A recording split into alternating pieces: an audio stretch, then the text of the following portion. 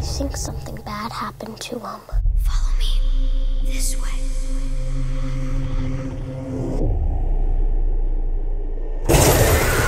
The Conjuring is based on a true story. It's a family that moves from the city in Rhode Island of Providence and then moved into the country and hoping to start fresh. I play the mother of these 5 girls, and I'm a really pretty normal person and happy. I get taken over. You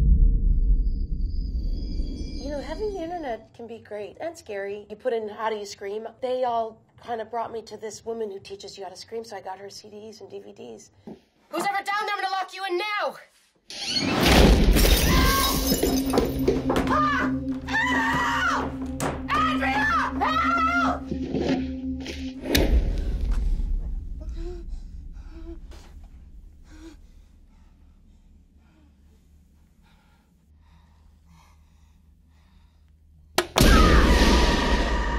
And learned how to scream.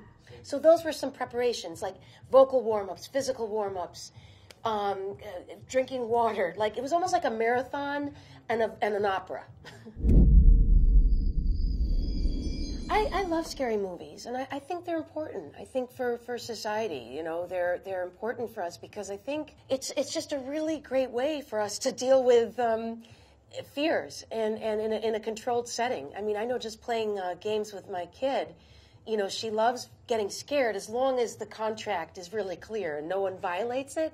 And I think with a movie, we know what the contract is. We're going in, you know, we know we're not going to get hurt. We know it's not going to really happen. And so it's a great way to get stuff out. If I saw someone possessed, I would go psychiatrist over Vatican route. Do you know what I mean? Because that's just where I land. In terms of spirits in a house, I'm agnostic.